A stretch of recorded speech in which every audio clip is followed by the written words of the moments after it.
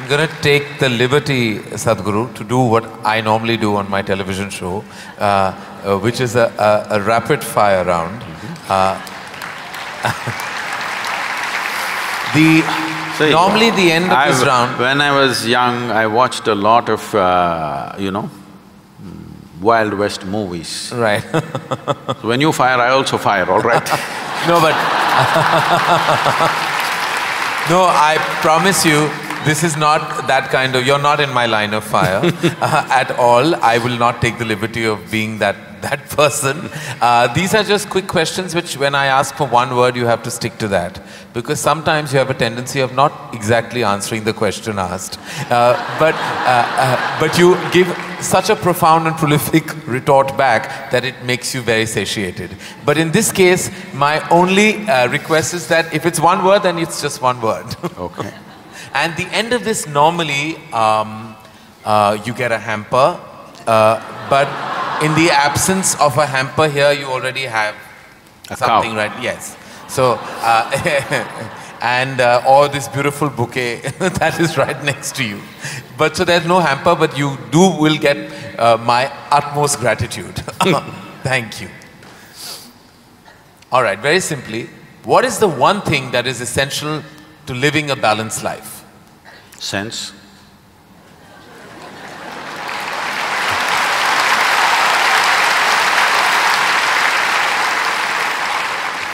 What is the one thing we must absolutely do away with in order to lead a balanced life? Senselessness. Yes. All right. I thought that was coming. First thing that comes to your mind when I say the following. The first thing, organized religion. Madness. Marriage. Cohabitation. Competition. Stupid. Money. Useful. Love.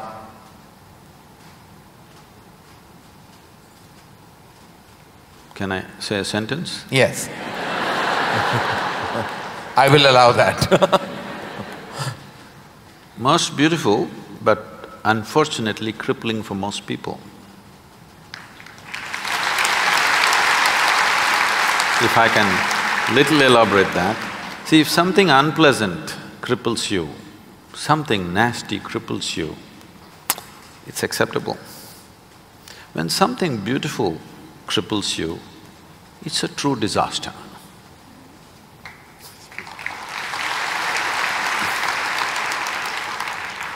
If you could ask one person, alive or dead, one question, who would you ask and what would that be?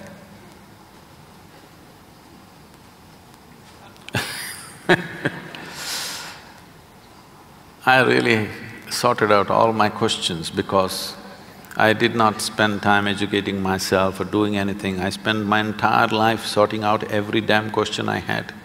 I've kind of run out of questions. And you certainly have not run out of any answers and you never will.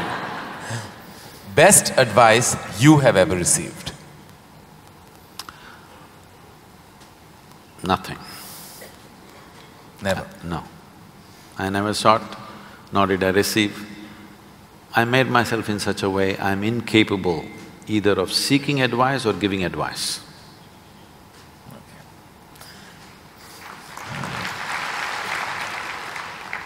In an imaginary, completely hypothetical situation, if you had a day off with no commitments, no responsibilities, what would you spend the day doing?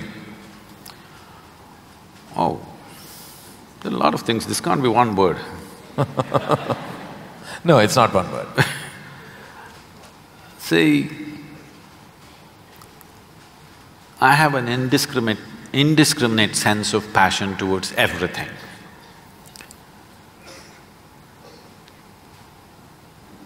There were lots and lots of things I did at one time, but these days, time is not allowing me to do that, so generally if I have little time, all I do is play golf. Because that's safe and within the city and I can get back in time for something else to be done. But if an entire day is left to me, which they have not done for a long time, They've not left it to me. If that happens, I will close my eyes and sit because that is the best, I am at my best when I truly have nothing to do.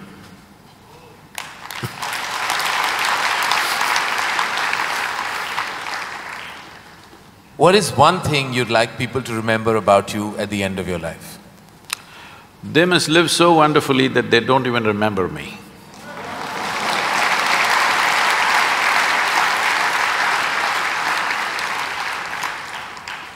If you found a way to travel through time, where would you go? I'm kind of done with all those things. Your universe visited already. You have visas for every part of this ecosystem. If we can do some slow fire. Yeah. Because that's a question with many ramifications. This, for example, traveling in the world, we jetted around and now we want to travel to the Mars, we want to travel to another place. And now that's not enough, we want to travel into the past and future. All this longing is again exploratory in nature.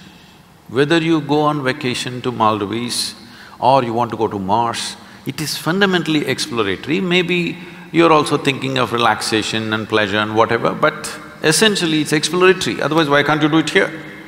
It's something that you want to do, you want to touch another place. This longing is there in the human being only as long as the life that you are remains in a seed form. That is, it did not sprout and blossom. This happened when Adi Yogi was expounding the science of yoga and talking about the nature of the cosmos, how it's related to your individual self and what you can do with it. Then the seven sages who were with him, they asked, what is the nature of this cosmos? How big is it? Where does it begin? Where does it end? So he laughed and said, your entire cosmos, I can pack it into a mustard seed. Because your ideas of time and space are essentially because you're living within the framework of your intellect. If you cross that dimension, then there is no such thing as time and space. Everything is here and now. So, traveling through time, space, no, it means nothing to me because it's difficult to express, difficult to articulate. If I sound little… I have a reputation of being very logical, but if I sound illogical or silly to you, you can blame it on my jet lag. I just come from United States after 6 weeks, so you can say, maybe he was jet lagged, that's why Sadhguru is saying something silly. But I'm fine. I'm saying this because you can't fit the universe into your silly little logic. Today's human being is too overly enamored with their own logic that they're missing the entire life. The gamut of phenomena that's happening in the existence is missed because the only way you can accept anything is it has to fit in to the square hole of your logic. Anything that doesn't fit into your logic, you will reject. In this, you rejected the entire cosmos. In this, you have rejected the magic of life. You have become a slave of logic and completely missing the magic of life. So, this time, space, all this stuff is because intellectually you're trying to dissect the universe and try to understand this. Tell me, if you sit here, suppose you're very joyful, do you see, you will not know how the day passed off. And if you're depressed, do you see the day won't pass? So time is a consequence of the miserable nature of human existence. If you are truly blissed out and ecstatic, you wouldn't know what is a day, what is a year, what is a lifetime, you wouldn't know. There have been times I sat down, I didn't realize, I thought it's 5 minutes, but people gathered around and started molesting my feet. No, because in their understanding, I sat there for many days or whatever. This idea of time and space is a very convoluted idea simply because people are stuck in the framework of their logic. My work, my fundamental work is to take people beyond the framework of logic into the true magic of existence, our own existence. But it takes a lot of time. Still, my reputation is of being very logically correct because I'm still trying to woo them still wooing them, you know.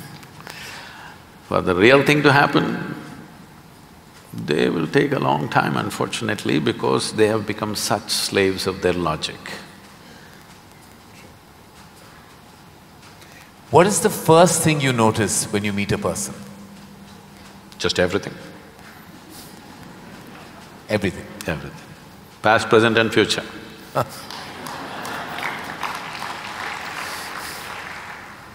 Is it more important to do what you love or love what you're doing? One word or more? The choice is entirely yours. See, if you are an intelligent person, you will try to do what you love most. But if you're a genius, you will do just what is needed.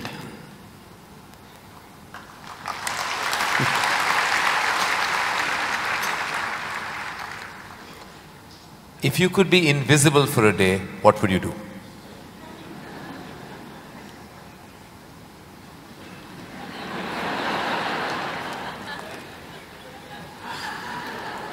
You wouldn't know?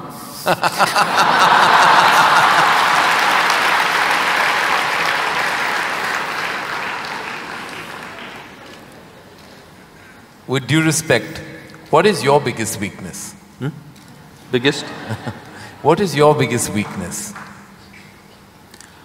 See, what normally people treat as weakness in their lives.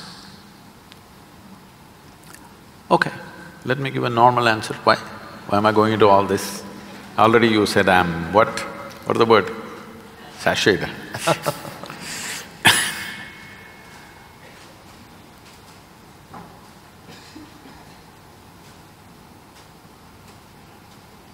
My biggest weakness is, I love danger.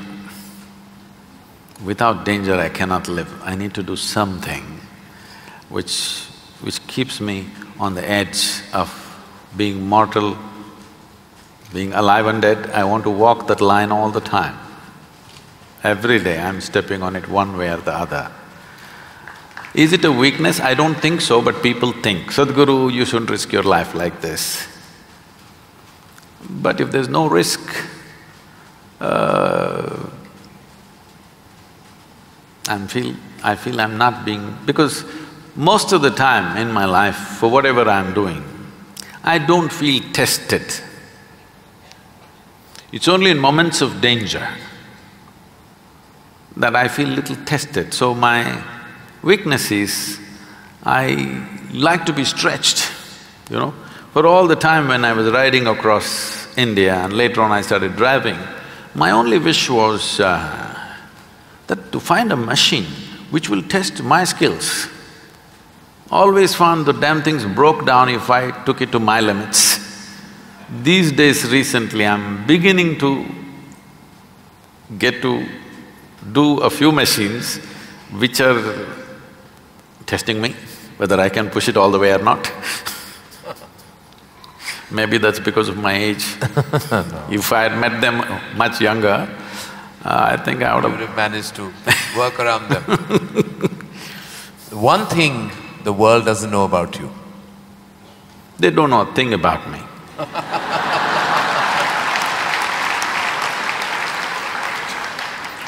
That's a fact. And the one thing you wish you could change about yourself? Oh, I never looked at that. I could speak Hindi. No, I'm sorry, Marathi.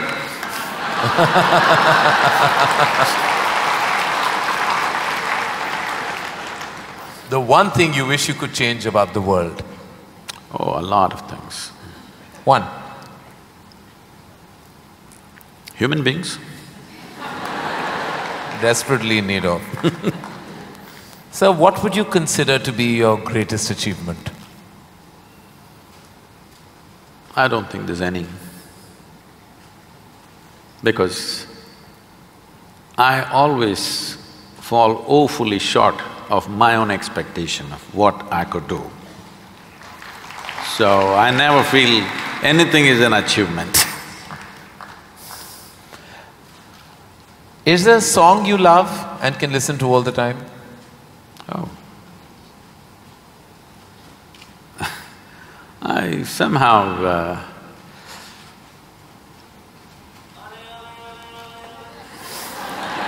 nah.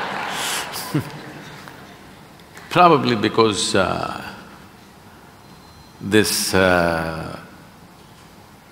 came to me at a certain time when I was in my early teens maybe. So this one song kind of comes back to me more often than anything else. It's not that I even seek it, but somehow one way or the other this song keeps coming back to me. Is how many times Okay. I know you haven't seen any of my films, but do you have a favorite film? Oh, I've seen many good movies. At one time I saw a lot of them. I've not seen much of Indian cinema, but I saw a lot of, English cinema. But one movie that I thoroughly enjoyed at that time, because on that day the way things happened, many life situations fell together and everything, was Roman Holiday. Oh. Well, I have to say that that's the first film I've ever seen in my life. My mother took me to the cinema. Here we are. It is true. Roman Holiday is the first film I ever saw. It was my introduction to the big screen.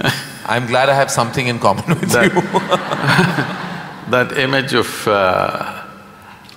Audrey and Gregory Peck is somehow just stayed with me. Wonderful. It was probably my age. Yeah. Oh, it must have been. Something you enjoy doing and wish you had more time for? I wish I had more time, because I made myself like this, that there is nothing that I enjoy or do not enjoy. I make sure I enjoy everything that I do, including simply sitting quietly or talking to somebody or doing whatever, because my activity is not limited to one area, so many things. If you did not enjoy everything that you do and do not do, you will go insane trying to manage so many things. But I will not go insane, because I enjoy being alive. Activities, anything is okay. Everything I do, I enjoy. Small things, big things, every kind of thing. Most profound things and silly things, I enjoy thoroughly. Should us all.